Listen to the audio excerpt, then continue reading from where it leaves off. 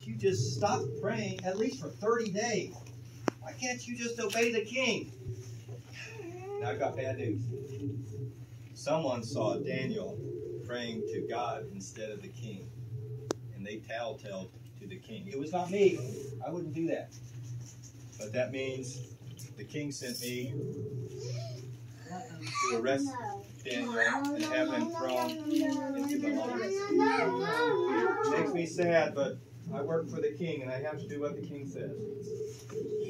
It's okay. Don't be afraid. Remember, our faith is in the one true God. So whatever you do, keep praying. Okay? It's time, Dave. Guard, take him away. I don't understand why Daniel would tell you to keep praying. You guys don't want to become lion lunch too, do you? No. I told him to stop praying. Man. Oh, Fluffy.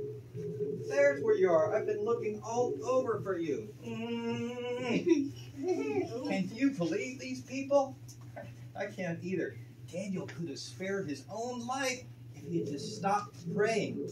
And he wouldn't do it. What's that? Whoa, I hear sounds of your big cousins out there, and they sound hungry. Well, Daniel's a goner, I'm sure.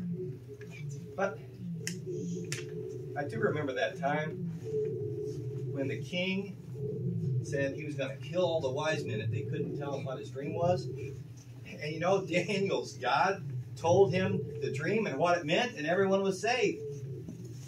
But, and you remember about